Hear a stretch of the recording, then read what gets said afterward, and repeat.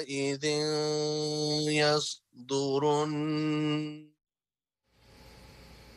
Back here in Central New York, the CNY Rise Center hosting a virtual prayer, vigil, and fundraiser for the people in the affected areas of that earthquake. Tamir Saka with the CNY Rise Center actually has been trying to help loved ones overseas. I was getting some posts on the social media. Somebody was saying, my mom and dad is under the rubble right now, alive in this address. Somebody can go there and help them out. So I was just making all the phone calls in Turkey, people that I know, and asked them, go to this address, help these people out. Tonight's fundraiser, a partnership with the nonprofit Embrace Relief, and you can still donate to the cause from CNY Rise's website.